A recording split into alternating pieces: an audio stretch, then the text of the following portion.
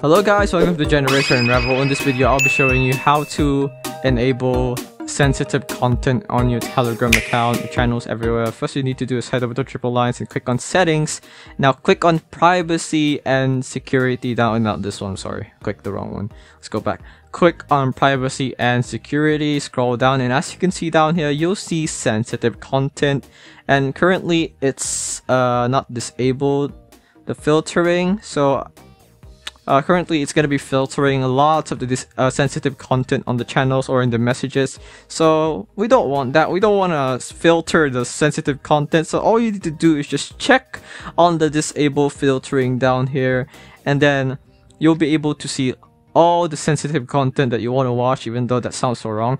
But that is how you disable filtering on Telegram or allow to see sensitive content on your Telegram app. I hope this video helped you. Like, comment, subscribe if it did. This is Generation Unravel. See you in the next one. Bye bye.